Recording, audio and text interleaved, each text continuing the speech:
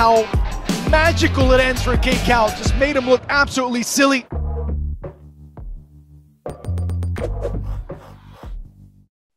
Cade Cowell joining us now. Cade, thanks for the time. I know you're a very busy man, especially this week in particular. So let's get right to it, and let's start actually at the beginnings of your soccer journey, man. Tell me, what are your kind of first memories of contact with soccer?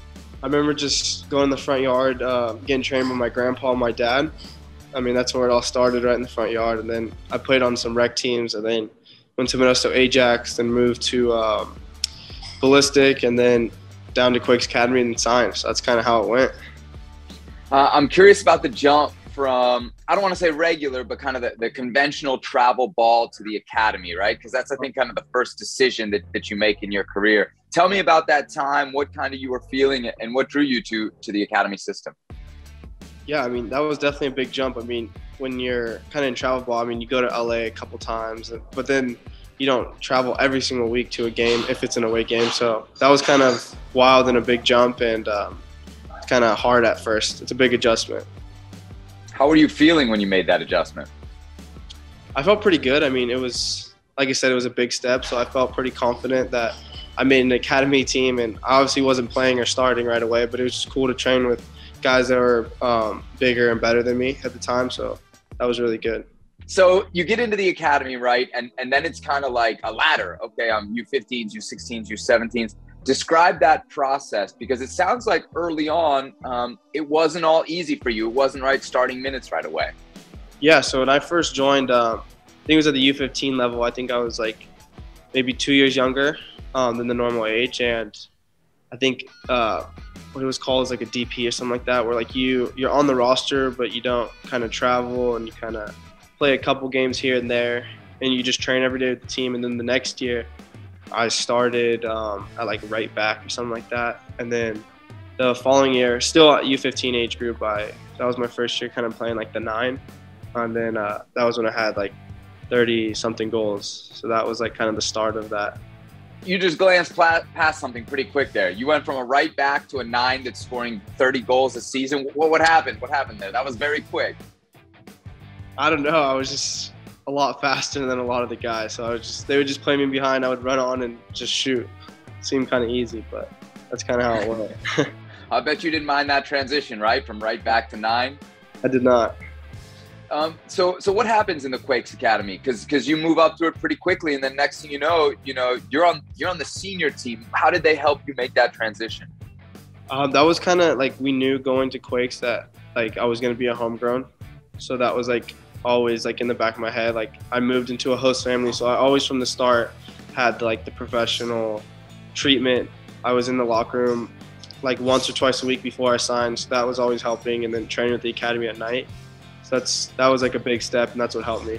One, I would think, just as an academy player, like there's nothing better than playing against the real thing, right? So tell me about those first training sessions when you're maybe not even signed to that first team yet, but really getting those first touches against senior professional men. That's got to be awesome. Yeah, I mean, I always remember my first day. It was like my first day ever being an earthquake. They threw me in like some like 10v10, 9v9 small sample game with the first team. And I was on the same team as Wando, and I remember like making like 3 or 4 mistakes back to back, and he just like ripped into me, and I was like, oh God, like this is gonna be a big jump. But then I had some good plays after that, and then he talked to me. It was like really nice, super helpful from the first day. So that definitely was a big start. I'm thinking about, guys to look up to. There's probably not a better guy, right, than Chris Wondolowski, especially for a homegrown. I mean, he's effectively a homegrown there. How important was he to kind of have as an early career mentor? He was very important. I mean, like I said, from the very first day to the last day, I mean, he's still now helping me on the coaching staff. So, I mean, he's always telling me great advice, always stay moving, always. His work ethic was awesome. How he was a leader on and off the field. I mean, he's helped a lot. So your academy successes at San Jose, they opened the door to the first team. They've also opened the door to international soccer as well. You're with the U20s right now. What's it like for you when you put on that shirt and get to play at the international level? I mean, it's awesome. I mean, sometimes there's no better feeling than that. Is there a difference, like U20 youth international level to like the highest levos of the youth level that you're playing here, and kind of what's that step up? you got the best kids in the nation playing against each other, you know. So it's going to be a lot cleaner, a lot faster on the ball. Kids are bigger, kids are stronger. Just the best of the best going out there and battling against each other. So it's a really good level. So you got a couple choices, right? You could play for the U.S., you could play for Mexico as well. How often do you think about that at this point in your career? I don't think about it at all. I just play, you know. Whoever calls me up, whoever I feel is best. I mean, my little brother's playing with Mexico, and I play for U.S., so I think that's cool. I think that's different, you know. So I don't think about it at all. Could you imagine if you guys picked one side and the other at the senior level? How awesome that would be for the rivalry. That'd be crazy, huh? That'd be awesome. That'd be awesome. You guys ever talk about your international futures and kind of what you might do? A little bit, yeah. I mean, my brother's starting to get older now, so we're kind of starting to talk about it a little more. And I think he wants to, as much as I want to play with him, I think he wants to play against me and slide tackle me or something. So that's how he is. It's good. Hey, I'm sure the academy is a huge part of your development story, but your brother has to be as well, right? Just having somebody to go against like that. Yeah. How similar are your games, and how much have you influenced each other? I mean, we're identical. I mean, if you look at me at that age and then see him, it's literally the same player. Big, fast, strong, can score goals. He's doing really well. Nice. Does he have your hair? He's starting to. It's very close. Any future plans for it? Or are you going to rock this dude for a while? I don't know. I kind of live day by day with the hair. One day I'll wake up and like, I want to change it. I want to dye it this color, and then I just do it.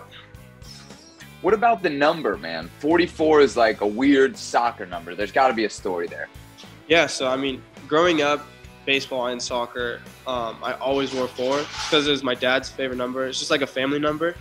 So when I signed, the equipment manager said I obviously can't take 4, but he's like, I'll give you 44. So I was like, yeah, cool. And then I rocked it, and I actually really like it. I wore it in an All-Star game, and I've had it for 4 years now. So, I mean, I love it. I mean, I got it tattooed on me, so yeah, it's cool. So no matter where you go, you're probably not gonna have much trouble getting that uniform number, right? You're never gonna have to buy it off somebody. Exactly. It's kind of my own thing too. One of the cool things about your resume, man, you got something that I don't think a lot of people have and a lot of people wish they have. You scored in your pro debut, right? So what was that like? And gives it right away, and it's Cowell with a chance, and Cowell makes no mistake about it in his first pro start. The 15-year-old Cade Cowell takes advantage. And welcome to the show, kid. It's 2-0. That was like just mind-blowing. I mean, I got subbed on, and then I scored in like 2 minutes. It was like my first touch of the game, and I was just like almost just like blacked out. Like I didn't even remember. I was so excited, and all my teammates were super excited for me. That was a really cool moment. What was the reaction from family and friends? Because I'm sure you had a lot of them in the stands for that one. Yeah, I did.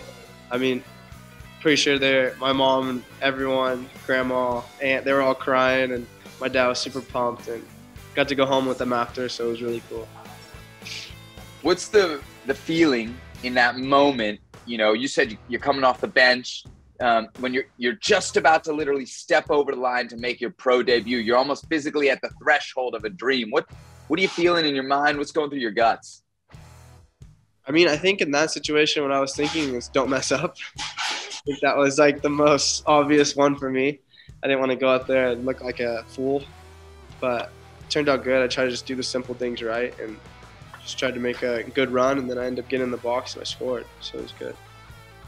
All right, speaking of good runs, I got one more play I want you to walk us through. Last year against RSL, the run, what do you remember about that play? And throws it into space for Cowell.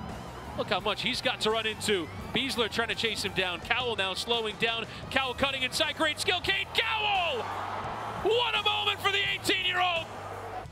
I remember JT getting the ball, and I remember I was like wide open on the like outside of the field. So he threw it to me, and I just kept dribbling. I just kept taking the space, And then it was Justin Glad, I think, who stepped to me.